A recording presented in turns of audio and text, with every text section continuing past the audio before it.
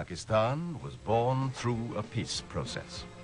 The founder of Pakistan, Quaid-e-Azam Muhammad Ali Jinnah, voiced the commitment of the young nation to the ideals and principles of peace by saying that Pakistan will never be found lacking in extending its material and moral support to the oppressed and suppressed peoples of the world, and in upholding the principles of the UN Charter.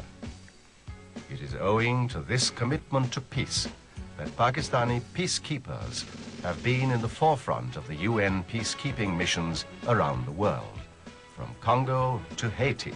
The officers and men of the Pakistan Army, on their induction into the armed forces, make a firm commitment to the cause of duty, any time, any place.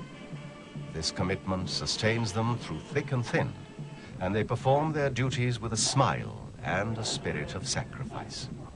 It may be on the frontiers, during disasters and natural calamities, or peacekeeping in distant lands and far-off places.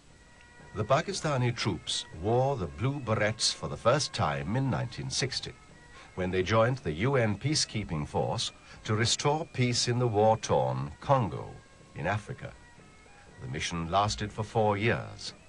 The Pakistani contingent provided logistic support during the UN operation in Congo. This involvement with UN operations set the pace for future operations of the Pakistani peacekeepers. 2 years later, in 1962, a composite force of a battalion plus was dispatched to West Irian to ensure the smooth transition of authority from Holland to Indonesia under UN auspices.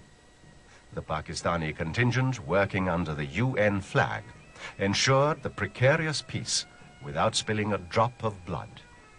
Their efforts won them the acclaim of the Indonesian government and people. The Chinese Premier, Zhou Enlai, also praised the endeavors of the Pakistani peacekeepers, saying, "The only example in United Nations history when a UN military force had gone and performed its role honestly and come out was Pakistan's military contingent to Indonesia." The operation in West Irian afforded a wealth of experience to the Pakistani peacekeepers in operating in a politically sensitive environment. In 1992, after 2 decades of war and violence in Cambodia, a UN transitional authority was established to promote an environment of peace in which free and fair elections could be held. A UN force called UNTAC was raised to undertake this challenging task. A battalion-sized contingent from Pakistan also joined the Blue Berets. They were tasked to ensure the withdrawal of foreign forces, demobilize the warring factions, and create an environment of security for the conduct of elections. It was a daunting and difficult undertaking. The Pakistani contingent not only took effective security measures, but also created such a conducive environment in their area of responsibility that the polling progressed uninterrupted and the turnout was heavy. The Pakistani Blue Berets went a step further and launched many social welfare measures to help the local population.